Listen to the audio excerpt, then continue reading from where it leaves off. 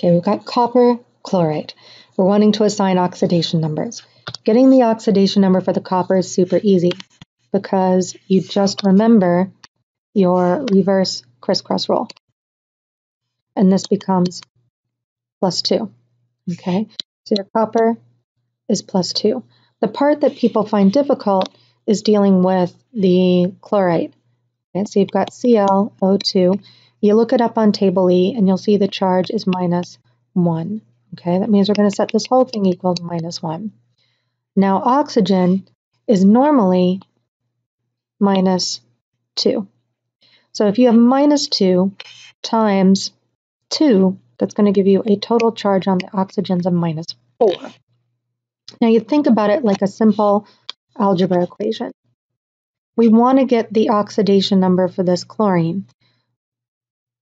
So we're going to call that X. If you solve this for X, X plus -4 gives -1, then your X is going to equal +3.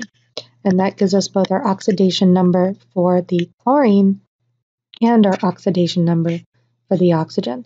So our chlorine is +3 and our oxygen is -2.